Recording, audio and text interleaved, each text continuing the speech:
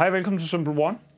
Jeg har en 14 tommer Collectables vintage Hihat her fra CymbalWorks. Og som er den her serie, der er kendetegnet ved den her lidt rillede, neddrejede overflade og den helt glatte bagside, hvor alle bækkenerne i serien har de her voldsomme hammermærker, som også trasher serien lidt op. Bunden på den her Hihat, den vejer 1292 gram, og toppen 800. C-nummeret hedder CW35071. Lad os lige prøve at tjekke den lidt nærmere ud.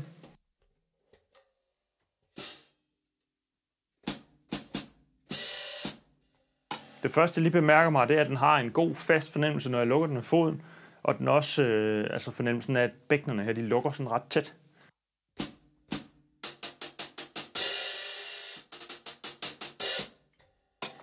Anslaget vil lige umiddelbart vurdere til at være sådan medium. Det er ikke sådan super spidst eller tight, det er heller ikke sådan et voldsomt bredt. Det ligger sådan lige lidt imellem med en god fylde.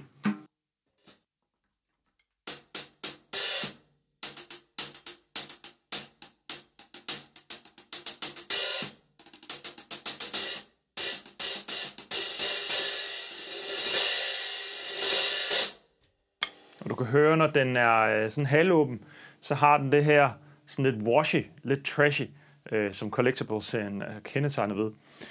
Og som også giver en fornemmelse af, at der er noget at arbejde med sådan, hvad skal man sige, i niveau og i klang, når man lukker den lidt op.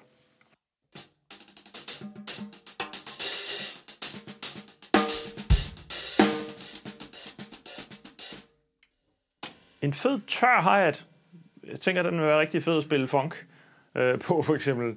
Men også, hvis du godt kan lide at have en Hihat, der er sådan rullet lidt af i toppen, og lidt mere mellemtonet mørk i klangen, så er det også et godt bud. Du kan købe præcis den her Hihat på Cymbal. Her kommer en demo.